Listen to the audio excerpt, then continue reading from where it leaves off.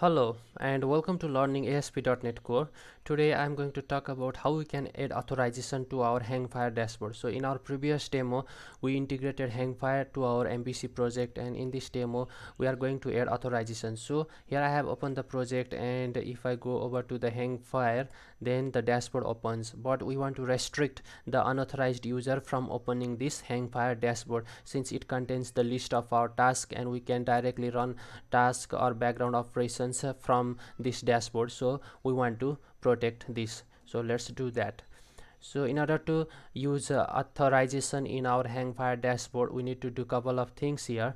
So first of all, we need to create a Hangfire authorization filter, and here I have created a folder called filters, and inside that I have created a plain class, so it does contain nothing here, just the C# class. Now we need to implement dashboard authorization filter from the hangfire.dashboard namespace.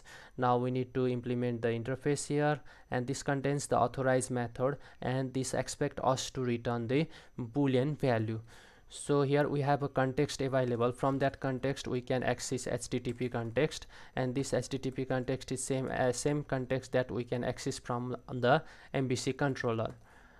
And with HTTP context we can get the user logged in login status. So what we can do is we can do return HTTP context dot user dot identity dot is authenticated. So this returns true if the user has been logged in, otherwise it returns false. Now the second step is we need to go over to our startup. So I'm going to copy the name of this filter here, Hangfire authorization filter. Now we need to go to the startup, and here in app.use Hangfire dashboard we can pass options here. We can specify the URL of the Hangfire dashboard, so let's give it /Hangfire, and the second option is we can give the dashboard option. So let's pass new dashboard option, and then inside the dashboard option we can pass the value. Here we have authorization equals, and this authorization is a list. This all expect us to pass the list, so we are going to create a new list,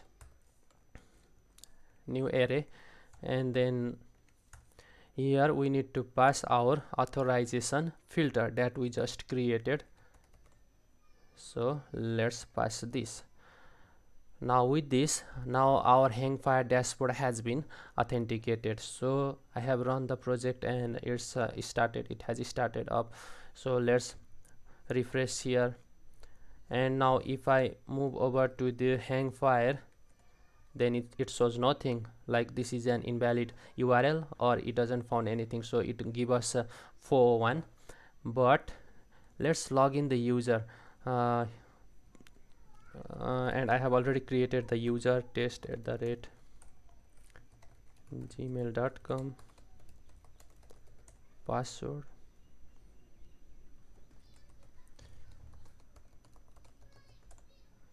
So it's a wrong password. Let's create a new user here, new @gmail.com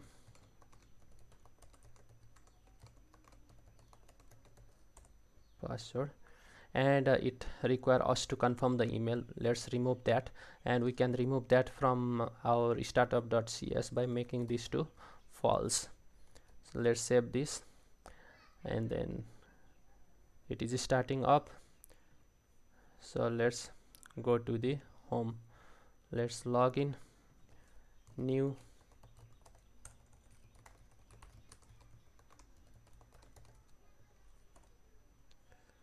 and we have successfully logged in. Now if we go over to the Hangfire, then we see the Hangfire dashboard. So in this way we can authorize the Hangfire dashboard and only allow the authorized user to access and run the task from here. And also we can specify what role or what user with which role can access the Hangfire dashboard, and in order to do that we need to do a couple of things here. So let's say you only want the users with the role Hangfire admin to access the Hangfire dashboard. So to do that we need to inject several things here. First is we need user manager, identity user. This comes from ASP.NET Core Identity Framework, and we don't need to install anything here. This comes by default. We also need role manager, identity role manager, and let's bring in the namespace for them, and let's create a field for the role manager, and let's create a field for user manager. Create and initialize field. Now I have created one empty action here. Now in this action I'm going to write a code to give the newly created user a role of Hangfire admin. So let's do that. First of all, we need to create a role, and in order to create a role we need to do role manager dot create, and it has a async method here, and we can pass a role, and I'm going to create an object of new identity role and then pass a role here. So let's give it a name of Hangfire admin. So let's save this, and we need to await this here. Now we have created a role. This adds a role with the name of Hangfire admin in the database. Now we need to find out the user, to which user we want to give this role. So variable user equal to what I am going to do is user manager dot find by name async, and we find the name, that is our new user, new@gmail.com, that we just created before, new@gmail.com. Let's save this. This is also an asynchronous, so we need to await.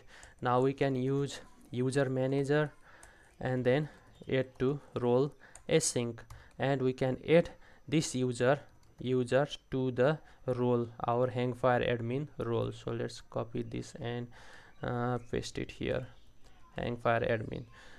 So let's do await. Now what this does is, whenever I call this method, it adds our new@gmail.com to our Hangfire admin. Now if we only want to allow the Hangfire dashboard with the user who has a role of Hangfire admin, then we need to make a small change here. We need the user to be authenticated, and we need http context.user.isinRole, and we can pass the role here, and our role is Hangfire admin.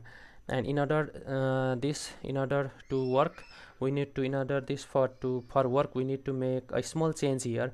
Initially we have services.add default identity, but once we inject this identity role here, role manager with identity role, then it won't work. So we need to change this to add identity, and with identity user we need to pass identity role, and then here we need to do add default UI, and we need to do add default token providers. So this is all we need to do to make it work. So I have saved, and let's try and run. So it's running.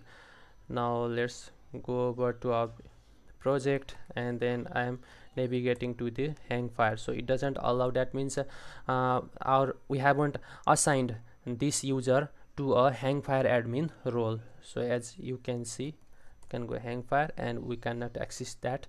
Now let's assign this new@gmail.com a role of Hangfire admin. So in order to do that, we need to call this method. So I'm going to call this method here /home/ this URL, and it has called that method. Now let's go back, and I need to log out first, and then let's log in, and then let's log in new@gmail.com with password. Now if I go over to the Hangfire, then I can successfully log in. Now let's go back to the site, let's log out, and let's register a new user. So second@gmail.com,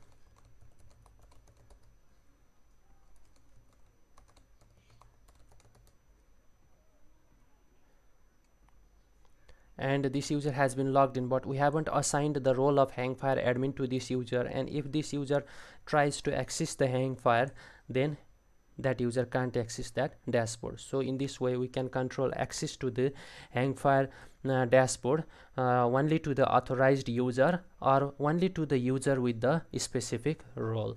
So this is it for now, friend, and if you like this video, then please don't forget to hit the subscribe button and also share it to your friends. And thanks for watching. Have a great day.